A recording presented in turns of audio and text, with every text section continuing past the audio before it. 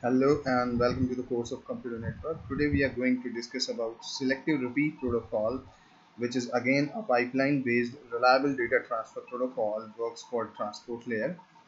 Unlike go back N protocol, this Selective Repeat Protocol has window size available at the receiving side.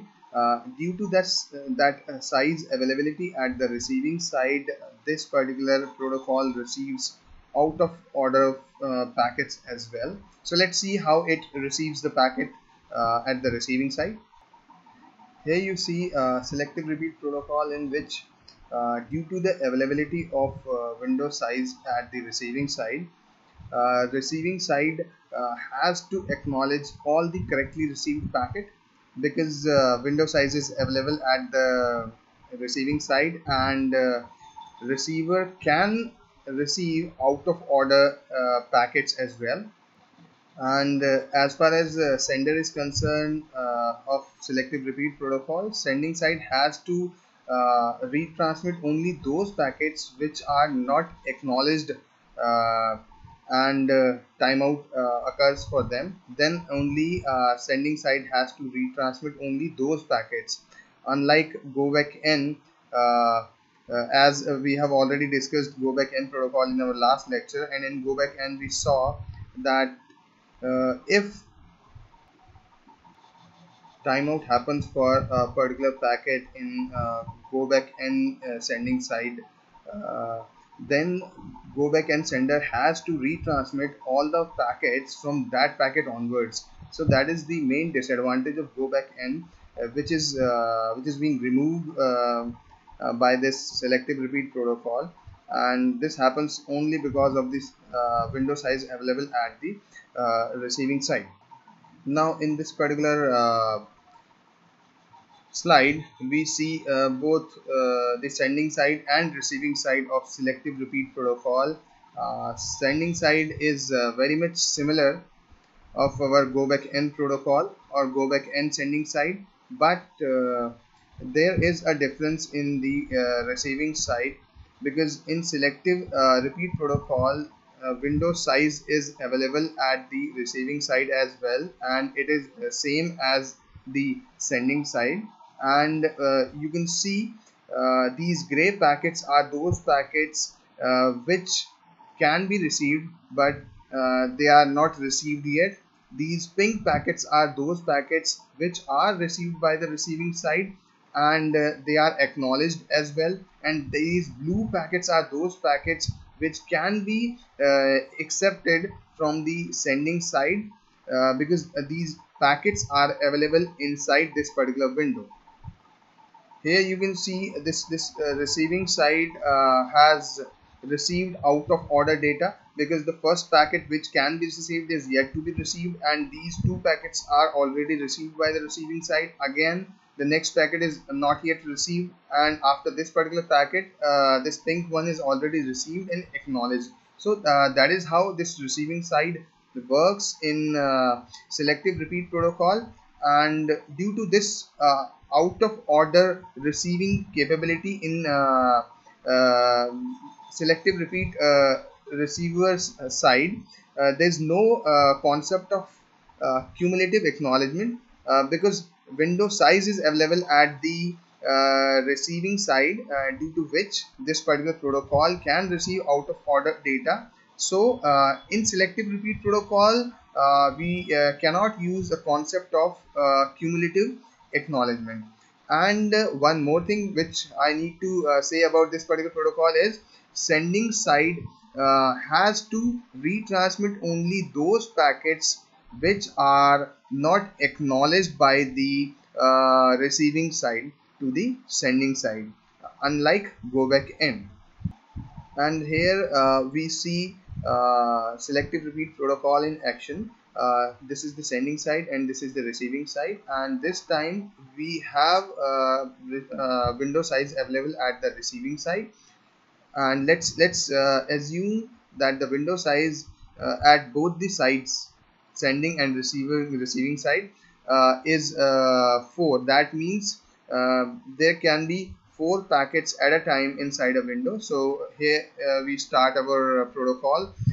These are the sequence number which are used: 0, 1, 2, 3, 4, 5, 6, 7, 8, and you have 0, 1, 2, 3 packets are available at the sending side, and these packets are sent from the sending side. Here you can see 0, 1, 2 and 3. These all packets are sent from the sending side sequentially.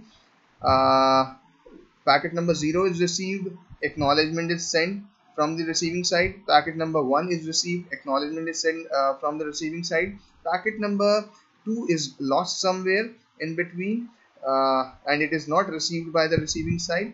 But packet number 3 is received by the receiving side, and this particular packet is buffered and acknowledged as well, unlike go back in, because if you go back and see the go back n protocol doesn't receive out of order data, but this particular protocol has received packet number 3 without receiving packet number 2 and acknowledged as well. So this is a very simple protocol, and due to the availability of receiver side window, this particular protocol can receive out of order data. And here you can see once timeout happens for packet number 2, at this particular moment only packet number 2 is retransmitted from the sending side to the receiving side. Unlike go back n, in go back n, sending side has to retransmit all the packets from this packet onwards, because sending side in go back n knows about that the receiving window is not available at the receiving side, and receiver can receive in order data. So after this particular packet, none of the packet must have received by the receiving side. So that is how our selective repeat protocol works. There is no concept of cumulative acknowledgement. There is no concept of ordered receiving of data. And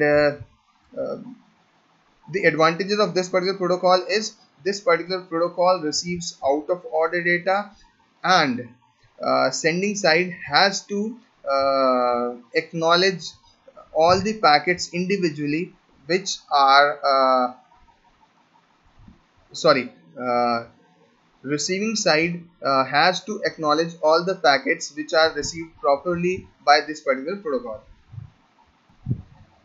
Now there is a problem with this particular protocol, as we know that if you have something, pros and cons are always there. So this is case number 1 with the example A. It's a normal functioning of selective repeat protocol, in which you can see window size is 3 at both the sides, and sequence numbers are used 0, 1, 2, 3.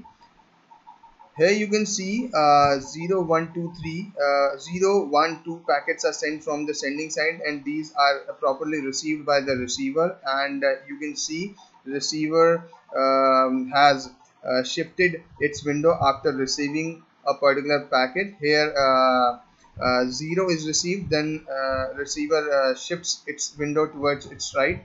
Then after receiving packet number 1, it again shifts its window towards its right, and after receiving packet number 2, again it shifts its window towards its right, and packet number 3 is lost somewhere. By the time acknowledgement of packet number 0 is received by the sending side, and again this particular side also shifts its window towards its right. So that is how it happens, and it's a normal working of selective repeat protocol. But here comes the problem or dilemma of selective repeat protocol. Here you can see in case number B, sending side has 3 window size, and receiving side is also having window size 3. After sending all the packets available in this particular window from the sending side 0, 1, 2, 3. Here you can see all the packets are sent from the sending side, and these packets are received by the receiving side. And now at the receiving side, again you have 3 packets available which you can receive: packet number 3, packet number 0, and packet number 1. But unfortunately, acknowledgements of packet number 0, 1, and 2 are lost somewhere in between. And at the sending side, when timeout happens for packet number 0, 1, and 2, this particular sending side will remain as it is. This side will not shift its window because of the unacknowledged packets, which you can see over here. Still, with this particular sequence numbers 0, 1, and 2, when timeout happens, sending side will retransmit all these packets sequentially. As you can see, packet number 0 is retransmitted again over here. Now here comes the dilemma. What happens, because packet number 0 is available in this particular window, but this packet is the next packet. This packet is not this particular packet which you can see over here, but sequence number is same. So receiving side will receive this particular packet, or receiving side will consider this particular packet as a redundant packet or retransmitted packet, which this particular side is not supposed to receive. So that happens because there is a curtain in between sending side and receiving side. Receiving side doesn't see the sending side, so that is why this happens. And if this 0 packet is retransmitted to the sending side will surely receive this particular packet, because this particular packet is ready to get received in the receiving side's window, which you can see. But at the receiving side, this is the next packet, but from the sending side, this is the same packet which receiving side has already received. So this particular packet will be considered as a new packet at the receiving side, but sending side is sending this packet again because of these unacknowledged packets. So there is a criteria to select window size in selective repeat protocol, and that criteria is window size should be less than or equal to half the sequence number in selective repeat protocol. This is to avoid packets being recognized incorrectly. If the window size is greater than half the sequence number space, then if an acknowledgement is lost, the sender may send new packets that the receiver believes are retransmitted. So this problem can be removed from the selective repeat protocol if we take proper size of the window which are available at both the ends, and it should always be less than or equal to half the sequence number in selective repeat protocol. So that is how selective repeat protocol works, and I'll show you the animations of selective repeat and go back in protocol to make you understand these two protocols more clearly. So here you can see this particular side from which you can play these two animations. First one is for go back n and the other one is for selective repeat. So first of all, we'll see how go back n works, and these are some tabs you can play with.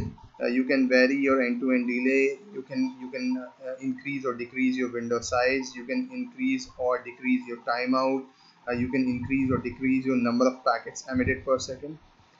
And here you can see these are the two sides this is the sending side and this is the receiving side. And as you can see, this particular protocol is configured for go back N. So you have window size available at the sending side, and the window size is 5, 1 2 3 4 5, but you do not find window at the receiving side, because at the receiving side window size is 1. Only one packet is expected at a time, and this is the tab you can start your protocol from. So here we start our protocol go back N first. So you start over here, and you can see at the sending side packets are sent sequentially, and once these packets are acknowledged, this sending side window is shifting towards its right. And you can see over here that if you can see the funda of cumulative acknowledgement, these 3 acknowledgements are deleted, but once the cumulative acknowledgement of packet is received, sending side will understand that due to the unavailability of window size available at the receiving side, receiver can receive data in an ordered way. So cumulative acknowledgement can work in this particular protocol. You can again see this experiment. You can delete these acknowledgements, but this acknowledgement will shift the complete window. So that is how cumulative acknowledgement works in go back N protocol. And now I'll show you how data is received in an ordered way. These 2 packets will not be received. Okay. Once timeout happens, these all packets will be retransmitted again. So if I'll delete this particular packet, again these packets will not be received. When timeout happens, then all the packets will be retransmitted again. If you can see over here, if you delete this packet, these packets will not be received in a out of order way, because this particular packet is expected at a time. This particular packet, once you receive this packet, that is how packets are received in ordered way in go back N protocol. And the funda of cumulative acknowledgement you can see. So that is how this particular protocol works. You can play with these parameters, and you can see how this particular protocol works. Now we'll see we'll stop first of all we'll stop this particular protocol, and we will switch to the next protocol, a next pipeline protocol with the name selective repeat. And you can see when you select selective repeat, same window size is available at the receiving side as well, and there's no funda of concept of cumulative acknowledgement at selective repeat receiving side, because receiving side can receive out of order data, which you will see shortly, and sending side will retransmit only those packets which are not acknowledged by the receiving side, unlike go back N. In go back N, you have to retransmit all the packets from the unacknowledged packet onwards. So here you see the beauty of this particular protocol.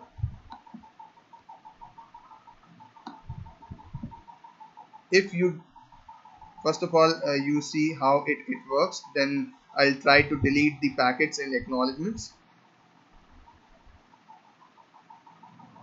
All the individual packets have their timers at the sending side, and in this particular protocol you have to individually acknowledge the packets at the sending side. So if I delete this acknowledgement, this packet, this window will not slide. I'll delete this particular. Again timeout happens and this window will not slide. This particular sending side will stop here again. If I delete this once again, it will stay at this particular position, because window slides only when packets are acknowledged sequentially. So that happens, and now I'll